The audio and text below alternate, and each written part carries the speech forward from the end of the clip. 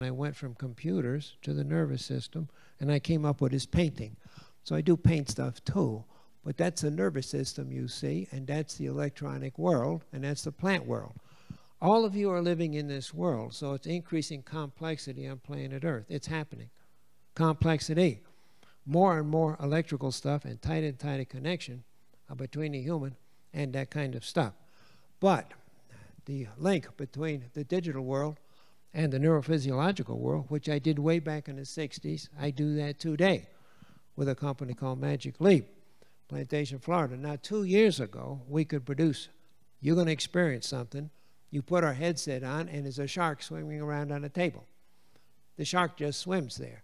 You can move your head, and the shark doesn't move. You can walk around a table, and the shark stays there.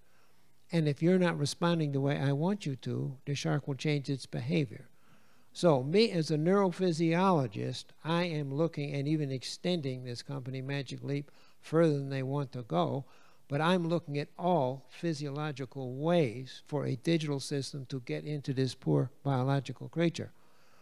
So it's more than just a monitor, and it's more than just going into the retina. I'm looking at all possible ways as a neurosensory physiologist. The other thing I do, to take it another step, is to take the physiology out, close loop into the digital system, and if you're not creating the response I think you should, I will change the stimulus to you. So that's kind of what I do in life.